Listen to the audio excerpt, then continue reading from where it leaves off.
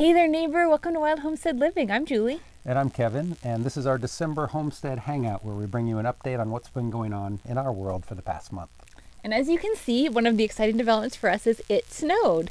We're expecting another snowstorm any minute, but really for us, December was characterized by things not going quite according to plan, facing challenges in our projects, and learning how to roll with that and adapt to the new circumstances. Absolutely. So we've got a lot to share with you, so let's get started. As you could see in the intro, we experienced significant snowfall in December. Snow is rare enough in our area that when it comes, it shuts down everything. Determined not to be snowed in, Julie and I got on driveway cleaning duty right away, and her snow shoveling skills were a testament to how well she was recovering from her recent surgery.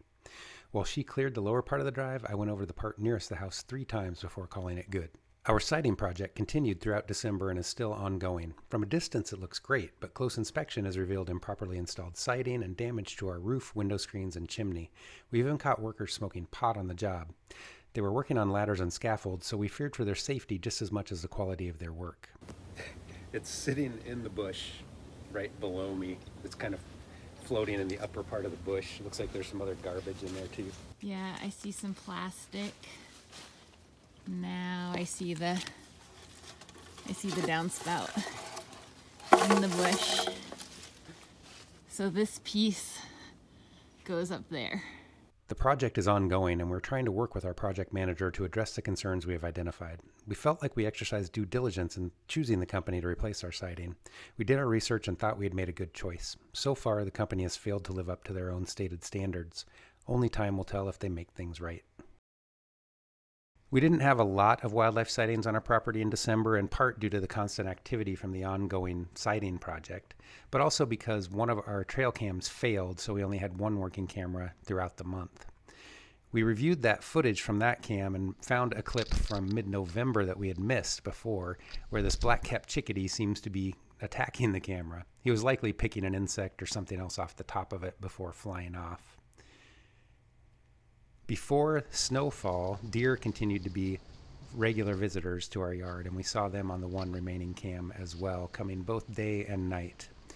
They all looked very healthy in their winter coats, and that was good to see because as the seasons changed, it got very cold and wet here on the homestead.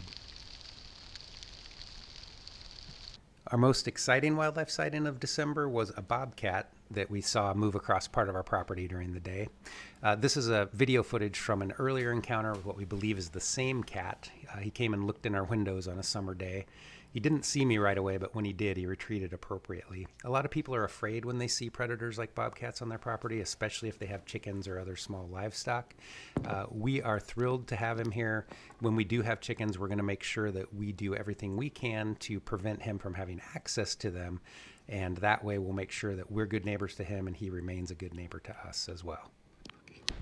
Although some late December snowfall slowed down the number of wild animal encounters we were having on the property, Julie bought me some tools for Christmas that should increase our ability to monitor the property, including 3 trail cams. One I installed along the main trail down in our woods.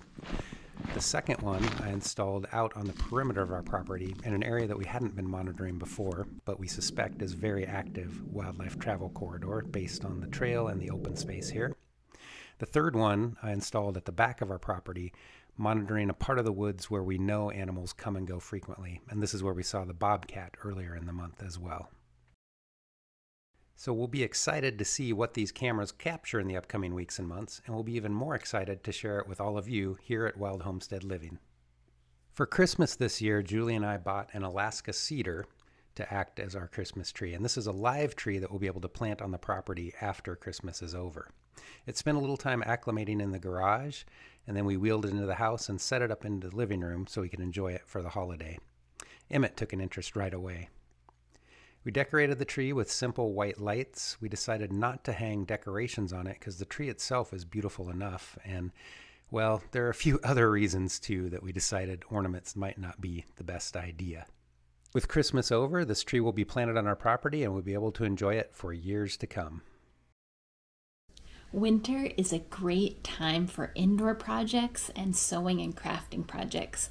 And a month or two ago, I mentioned that I was going to be doing an order for canvas because I love building canvas products like coats and bags and things like that.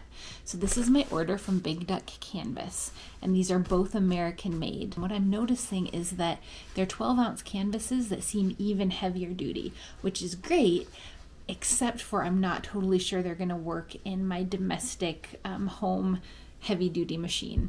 So stay tuned and I will give you a report on how that works once I get some more data. I came out here yesterday and took a look.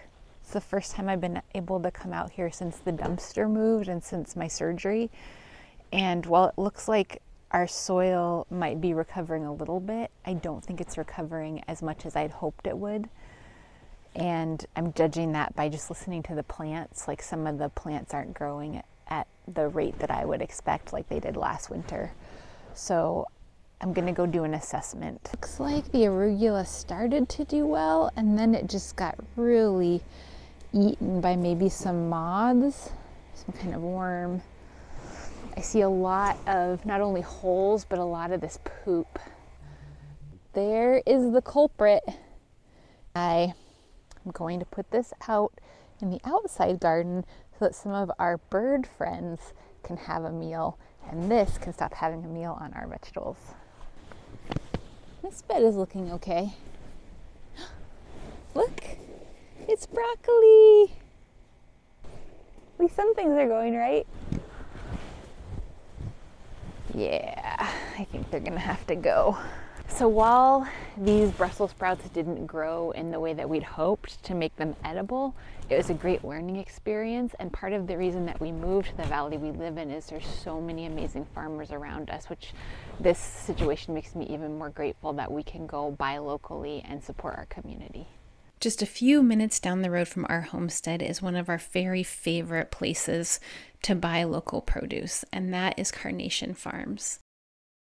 One of our favorite parts of the farm and something near and dear to our heart is that they have learned to peacefully exist with the wildlife alongside of their agricultural practices. Back home in the kitchen, I enjoyed my Christmas present from Kevin, which were pasta rollers. These units allow us to make homemade pasta that's fresh, healthy, and affordable. These noodles were added to vegetable soup we made for the week. So that's what we've been up to. We definitely didn't have the month we had hoped we would have. We had a lot of challenges, but we're learning to just kind of roll with the punches and make the best of bad situations, and I think we're doing a pretty good job of it. Yes, indeed, and I would say that's really part of homesteading, is making a plan, but being willing to adapt as that changes. And if you are into this kind of thing and would like to live your own homestead dream, we have just created a brand new quick start guide that's full of ideas that you can implement whether you live in the city, country, or somewhere in between. And you can download it for free at our website, which is wildhomesteadliving.com. Thank you so much for joining us. We'll see you next time. I think we nailed it on the first try.